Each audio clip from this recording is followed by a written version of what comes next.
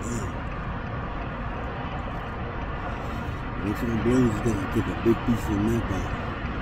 Hopefully we don't blow. At around 1 a.m. today, we had a fire at our Baytown refinery. Our emergency response teams continue to work to extinguish that fire. First and foremost, we're saddened to inform that at this time, 4 individuals have been injured and are receiving medical treatment. For those 4 individuals, they're currently in a stable condition. All other personnel at the site have been accounted for, and we're ensuring that these individuals are receiving the best care possible, and we will continue to support their families through this difficult time. Our industrial hygiene staff have been conducting air monitoring through this incident and also at our fence line across the site.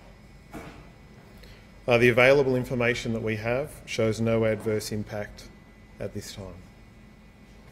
No shelter in place has been called for the community or near neighbours. We're coordinating with authorities. We have the City of Baytown, the Office of Emergency Management, as well as Harris County officials.